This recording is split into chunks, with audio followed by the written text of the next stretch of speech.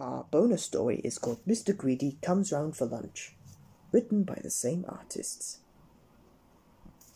One sunny day, a strange noise woke everyone up. Rumble, rumble. What could it be? Might it be an earthquake? No, it was just Mr. Greedy's tummy rumbling. Gobble, gobble. Slurp, slurp.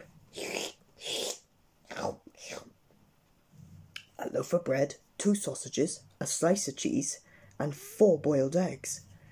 Just a little breakfast to keep me going, said Mr. Greedy, finishing up the last few crumbs on the table.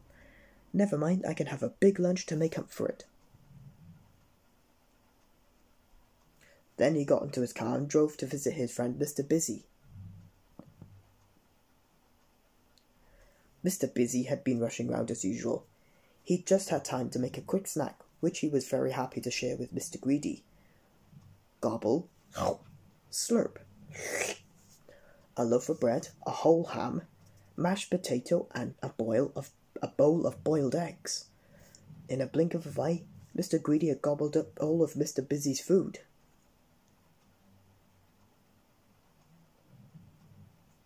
Mr. Greedy is so greedy, said Mr. Busy. He's left nothing for me. But Mr. Greedy didn't hear because he had already gone to see his friend Miss Dotty. Do come in, said Miss Dotty. I've just cooked a chicken. Let's have an early lunch. Gobble, slurp. Chicken, fish, eggs, cheese, apples, and bananas. It was the best lunch Mr. Greedy had ever had. Mr. Greedy is so greedy, said Miss Dotty. He hasn't even left me a morsel of chicken. But Mr. Greedy didn't hear because he was already on his way to see little Miss Fickle. Do come in, said Miss Fickle. What perfect timing. I was just about to have lunch and I've cooked up a feast. Chicken, mashed potato, fruit, cheese and cake. And lots of other tasty things. What a treat.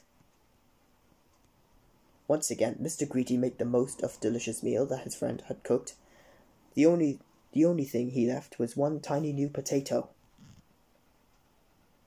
Next, Mr. Greedy called on his friend Mr. Nonsense, who was just about to sit down for a light supper. A little sandwich will be enough for me, said Mr. Greedy, when Mr. Nonsense invited Mr. Greedy to join him. Gobble, slurp.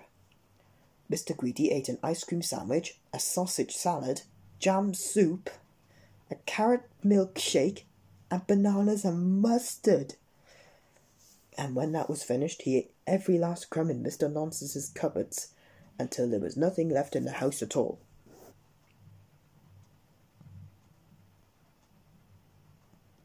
The friends have had enough.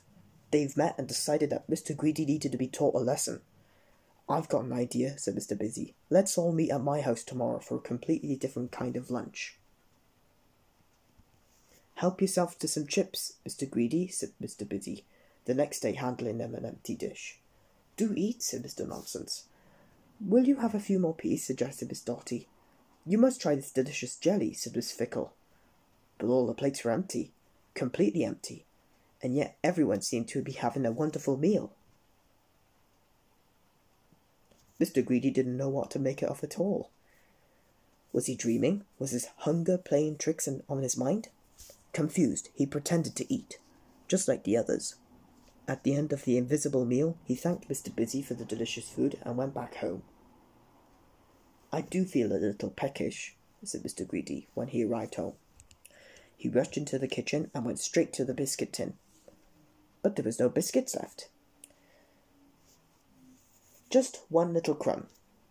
And that night, for the very first time, Mr. Greedy fell asleep with just one small crumb in his huge tummy.